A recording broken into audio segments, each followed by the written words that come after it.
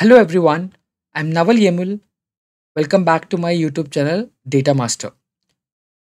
We are continuing the Microsoft Fabric tutorial playlist.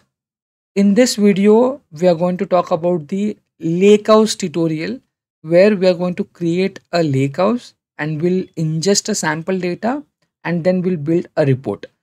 We are going to do all these things in this documentation. There are few prerequisites like creating a Fabric workspace. We will be doing it right now. And then the first step is we'll create a lakehouse. So you can just follow the steps or I'll be directly doing it hands on. And then we'll ingest a sample data. So Microsoft has also given us a dimension customer table CSV file. We'll just ingest it by using a data flows, as Lakehouse helps us to ingest data by various ways. We'll be using a data flows here. And then the third step, we will be creating a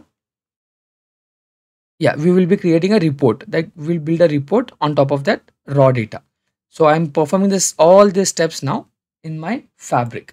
So I do not have a new workspace now. Let me create a new workspace, and the workspace name I would like to give is Data Master. Okay.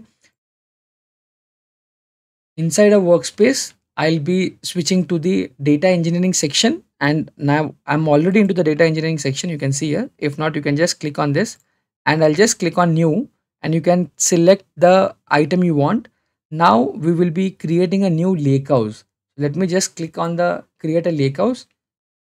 Let me upgrade this. Yeah. So it will ask you for the lakehouse name. So I'll give same name,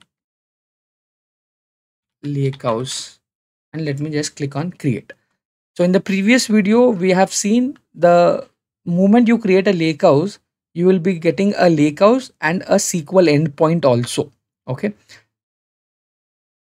Yeah, your lakehouse is ready. So let me just go back to our lakehouse. Yeah, the moment you create a lakehouse inside a workspace, you will be getting a lakehouse as well as a SQL endpoint. And you can see that at the top here.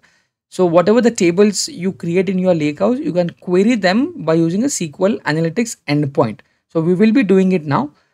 And when it comes to a lakehouse, you can ingest the data via all these options. You can upload a data manually from your local machine, or you can use a new Dataflow Gen 2, or you can create a data pipeline, or you can create a notebook, or you can create a shortcut. So maybe in our coming sessions, we will be using each and every method in detail. Now let me use a Dataflow Gen 2 that will help you to ingest it, and if we can also clean it, transform it, and then we can ingest into the lakehouse. Let me just click on it. Yeah, cool. Now we are into a data flow. So Dataflow Gen 2 is nothing but a Power Query. So inside a Power Query, again, we have an option. We can import from the Excel, from the SQL server. But now I have an CSV file. So let me just click on this import from the text or the CSV file. And here we get an option. So you can click on link to the file, or you can upload it manually. So I have a file here in my local machine. I'll just click on upload and let me drag and drop a file here. Yeah, the file has been uploaded here. And now I'll just click on the next.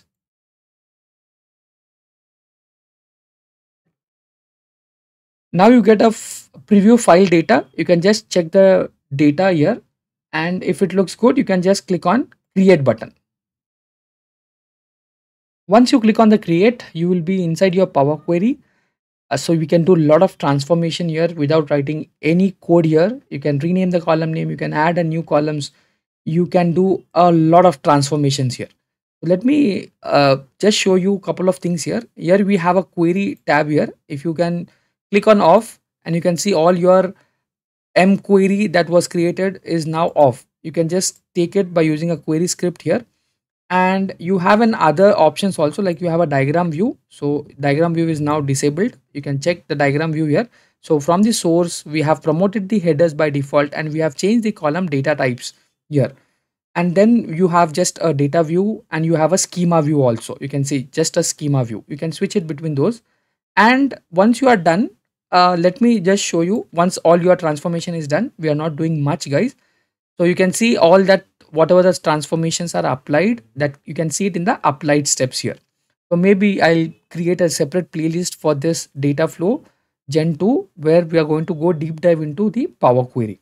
And then I'm going to add a destination called Lakehouse.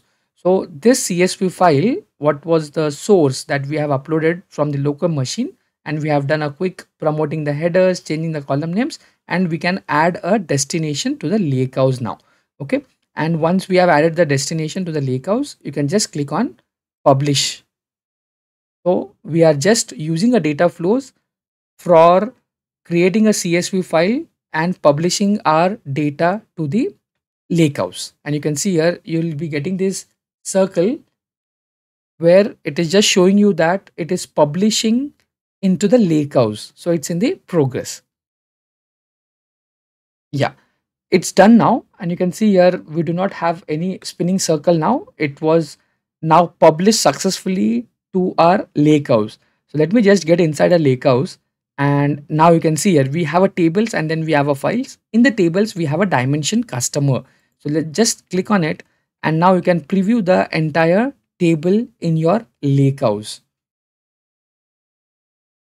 Yeah, beautiful. You can see that. So we got a correct column headers, we got a correct data type of that, and you can see all the details here. So just in case if you want to query this, you have to rely on the SQL endpoint. So you can switch it at the right here. So from the Lakehouse, you can switch it to the SQL Analytics endpoint where you can start using a SQL to query this table. So let me just switch it. And this is something like your warehouse. So here you got a table now. You can see your table that is getting saved into your schema, DBO, and you have a tables and you can see your dimension customer table here and you can see the quick preview of that. So if you want to write any query on top of this, you can just use this select a new SQL query and you can start writing a query. So let me do a quick group by here. So I'll be using select buying group is one of the column and I want to have a quick count of those columns. Let me count it as total and from the dimension table, and here you can use few drag and drop guys. Just drag and drop, you don't need to write the entire table name. Use a drag and drop here, group by, and then you use a same column name called buying group. Okay, beautiful. Let me try to run this. Oh, not, I don't want a copilot here. Let me run this. Beautiful. You can see here you got two columns here saying you having a grouping, buying grouping, and you can see this with the help of the total. So this is how you can query it and you can save this query and you can use it later on and you can even save as a view also. So from the raw data from the CSV, we use data flow, we store it into the Lakehouse, and from the Lakehouse, we can switch it to the SQL Analytics endpoint to start querying it and pull out the insights from that. And even here we have a beautiful option. You can just click on it and you can even visualize the data. So once you click on this visualize the data, it will just ask you to select the statement and then it will directly connect it to the Power BI where you can, with the help of SQL statement, you can create a Power BI report also. Yeah, cool. Now let us see how you can build a report on top of this data. So we have switched from the Lakehouse to the SQL Analytics. And now you can see in your warehouse, I mean your Fabric warehouse, we have a data tab here. We can preview your data. We can look at the queries here and then we can see the model also. You can just click on the model and the moment you click on the model, here we got a couple of tabs here. Like you have a table tools and we have a reporting. So once you click on the reporting, you can switch on, you can select this table and you can create a, like you can just say that, hey, manage default semantic model. You can create a model by using this and you can just click on this table that is dimension customer table and click on confirm.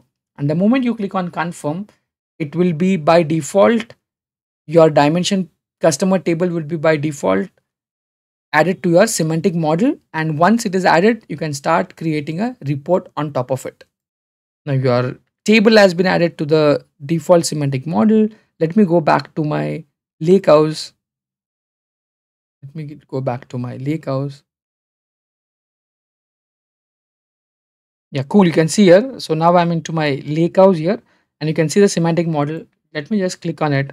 And now you can see here, discover the business insights, and you can explore this data, or you can just click on it and you can see that you can have in multiple options like auto create a report, you can create a blank report, or you can create a paginated report also.